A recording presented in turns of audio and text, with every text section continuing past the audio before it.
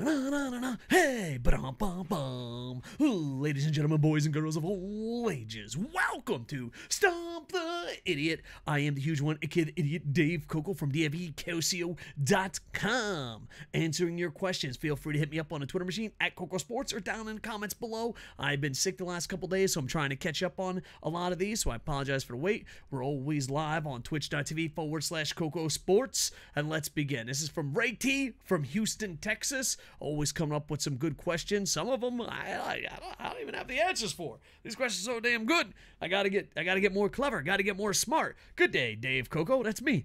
Regarding the Japanese indies, which of these companies are ready to have a breakout year? You have GLEAT, 2AW, Pro Wrestling Wave, a women's company, Just Tap Out, and thank you for everything. You are way too kind, sir. I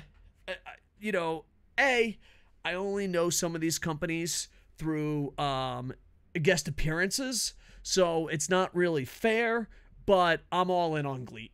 I think GLEAT is going to have a breakout year. I think they have a nice presentation. They have a different product. It reminds me of a new version of a Nokiaism in a good way. I know Dave Meltzer has made that word a bad word, but they have MMA shows, martial arts shows, pro wrestling shows, all different types. And so I like the way when you win one of the gimmicks they have is when you win in a title match, you get a medal, like an Olympic medal. I love that a lot. I love when people have original ideas like that. So I'm all in on GLEAT. It is free on YouTube. As far as TAW and Just Tap Out, I have seen no wrestlers, but I'm going to be 100% honest here. Got to keep it reals. I only seen the wrestlers as guests on other shows that I have watched. I like the name Just Tap Out. So I know as far as, let me talk about Pro Wrestling Wave, and I'm going to tell you how I'm going to change my content coming forward, because this question motivated me to change my content, boys. Thank you, Ray T from Houston, Texas. Pro Wrestling Wave, I don't think it's going to make it out of all of them, and I hate to say this, it's our fault. Pro wrestling, women, let's see, fans of women in pro wrestling are lazy. That's why they want matches at Noah and New Japan. They're too lazy to go to TJPW. They're too lazy to go to Stardom. They're too lazy to go to Pro Wrestling Wave. I don't think women's wrestling, the companies, are going to survive because we're too lazy. You know, like, I'm like, yeah, TJPW, Stardom. And they're like, why isn't it on New Japan? Well, I mean, they have their own show.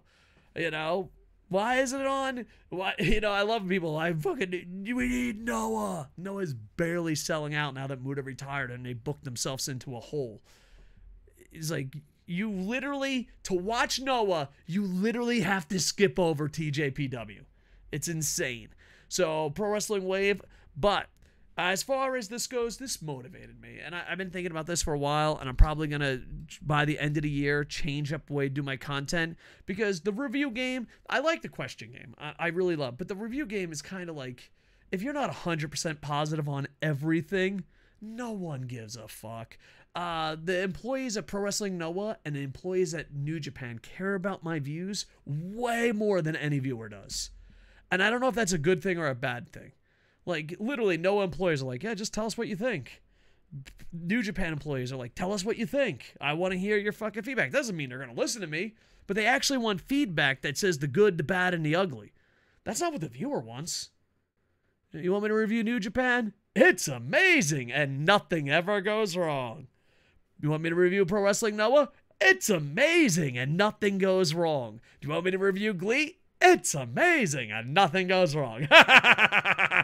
So, this question, I don't know how many views it will get, Ray T from Houston, but I live in Japan.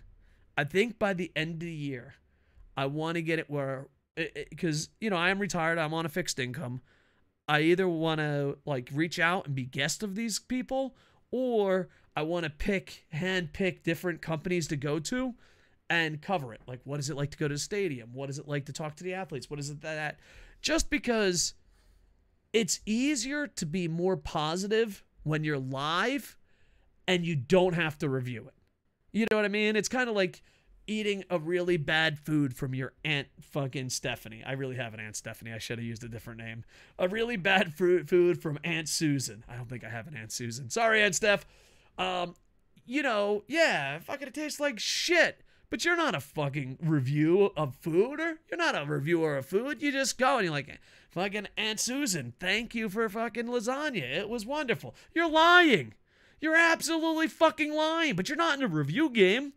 But then if Aunt Susan opens up her own goddamn fucking lasagna shop and you go there and it tastes like shit, that's on you. That's on you. You should have fucking pre-warned Aunt Susan, you son of a bitch.